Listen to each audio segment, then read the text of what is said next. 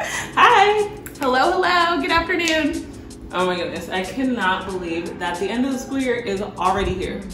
So much has happened.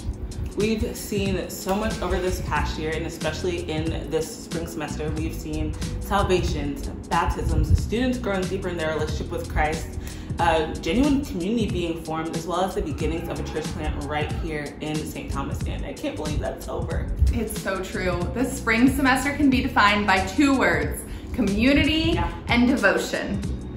And we want to take the time to give you our top highlights of the semester, of the spring, and where you'll be able to see those two words in action. Absolutely. And let's start with January. Top of the year, we started off the year with our national Every Nation Campus Conference in Orlando. And usually ENC has regional conferences, but for the first time ever, all the ENC chapters in North America, which includes Canada and the Caribbean, got together for 2.5 days, just full of teachings, worship, and growing deeper in fellowship with each other as a spiritual family. We had 15 students from the Caribbean present, and it was amazing. Several students received a greater revelation of who God is. Some got free of strongholds like fear and anxiety, and others answered the call to full-time ministry, which is awesome. Yes, and even though devotion wasn't the official theme of the conference, that one word was woven in and out of the messages of every single speaker. Absolutely. And this sparked an increased desire for the students who attended from St. Thomas in the Caribbean to reach their peers, to reach their campus with the gospel. And this semester, we saw an uptick in students who joined us for our times of evangelism and outreach on the campus, and they were even intentionally making it a part of their weekly schedule, which was so fun to see.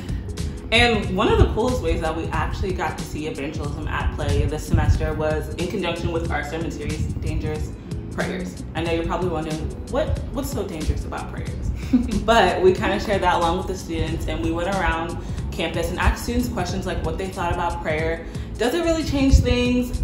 If they communicate with God, and how. And we saw a lot of great just engagement and feedback about what UVI students think in relation to prayer, and an increase in attendance at campus night due to our conversations and interactions as well. And speaking of increase, we witnessed beautiful growth in community on the campus through discipleship groups over the past few months. It's true. Yeah. Relationships that originated or deepened due to being a part of a student-led discipleship group have now translated into movie nights in the dorms, dinners at restaurants, beach trips to spend more time together just doing life. It's true, and recently there was even a worship night on campus that was fully student organized and led by a student who's in one of our discipleship groups that's led by some of our female student leaders on the campus. And over 25 students showed up, and they were worshiping until after midnight in the Student Activities Center on campus. I wish I was there. I know, me too. And the gospel was even shared by one of our student leaders who felt the Holy Spirit prompting her during worship to get up, turn down the music, and present the gospel to her peers that had come into the room that night. Amazing.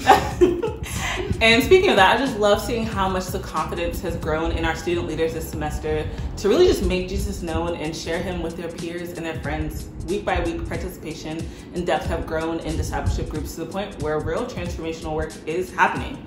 And one encouraging example is of Kalaisha and her baptism, which happened a few weeks ago.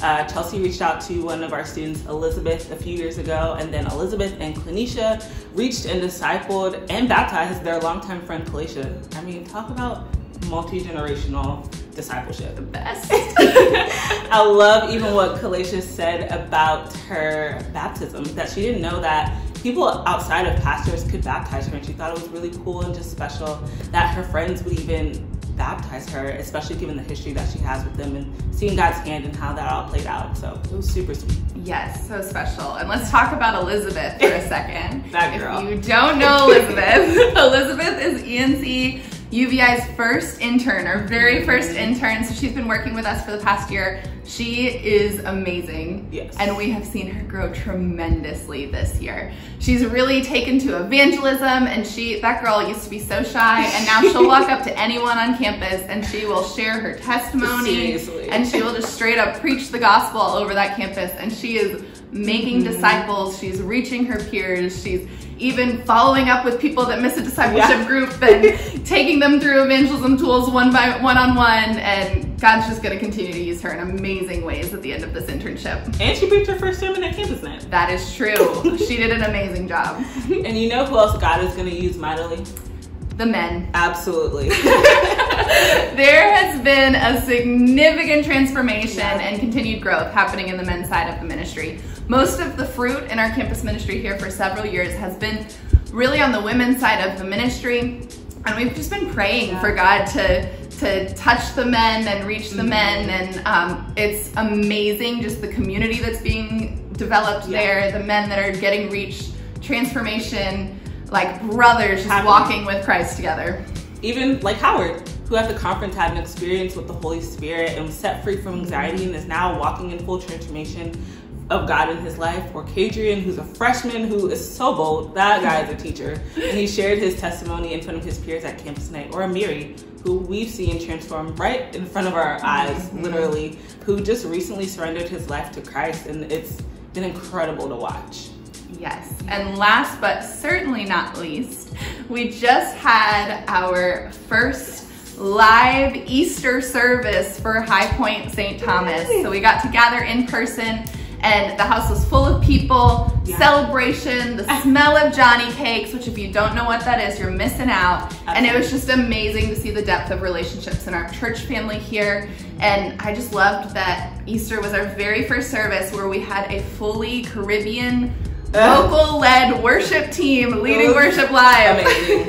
Missed out. I'm so sorry.